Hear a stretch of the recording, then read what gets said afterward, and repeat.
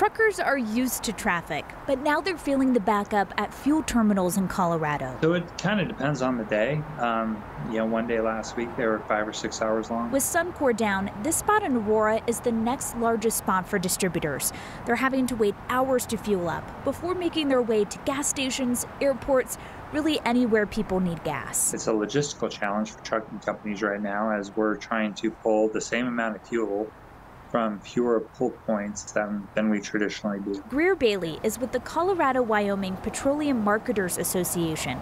His trade group represents the distributors who are now relying on suppliers out of state. As those gallons come in through pipelines or rail terminals, truckers are again utilizing those supplies to kind of cover the lack of production that Suncor is currently doing. It's taking longer for truckers to deliver fuel, but Bailey says there's no need to panic.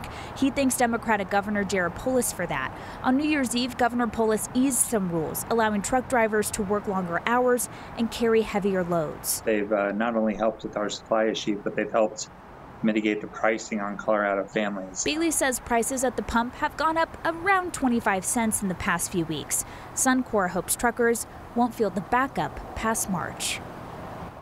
Now, Bailey hopes the increases on gas have plateaued following those rule changes by the governor. His trade group is supportive of Suncor taking as much time as they need to work out those issues and operate in a safe manner. Yeah, a lot of scrutiny on Suncor from an environmental perspective, so you figured that regulators are going to be watching that carefully. Yeah, and taking as much time as they need. Again, publicly they said that they hope to be back in normal operations at the end of March. Kelly Rinke, thank you.